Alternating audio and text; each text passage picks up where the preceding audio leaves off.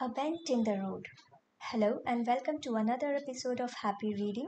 I'm your host Sandhya Shalish.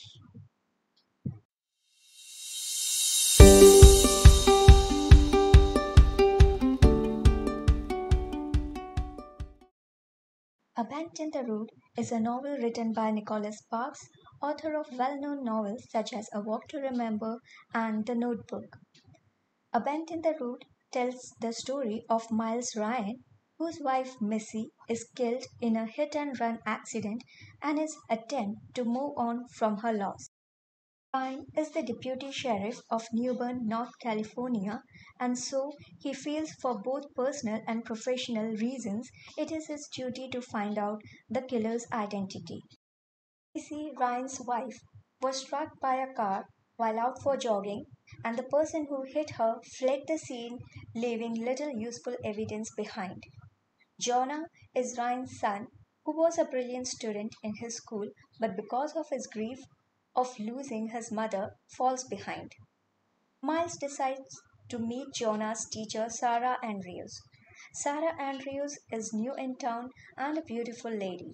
She commits to helping Jonah to pick up again in studies. With the intention of helping Jonah, Sarah and Miles start spending more time together, noticing a growing mutual attraction.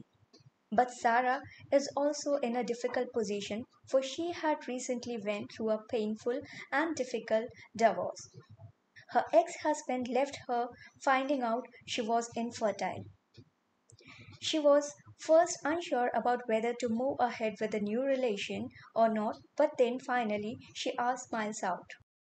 Their relation grew close, but all of a sudden Miles receives a blow to his happiness when he hears the news from a town drunk that Otis Timpson, his long-term enemy, has confessed to Mrs. Murder. Enraged, he arrests Otis without evidence and is suspended from his duty.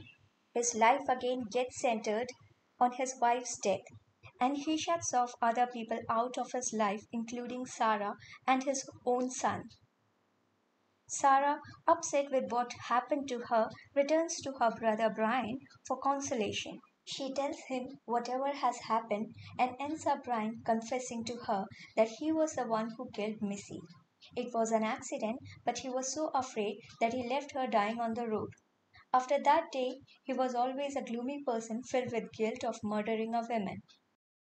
Sarah makes Brian confess all that to Miles. Miles, in anger, attempts to arrest Brian, but then, since it was an accident of a hard-working boy who was half left while driving after long hours of working, Miles leaves Brian but takes a promise from him that he will surely do something with his life instead of spending it in guilt.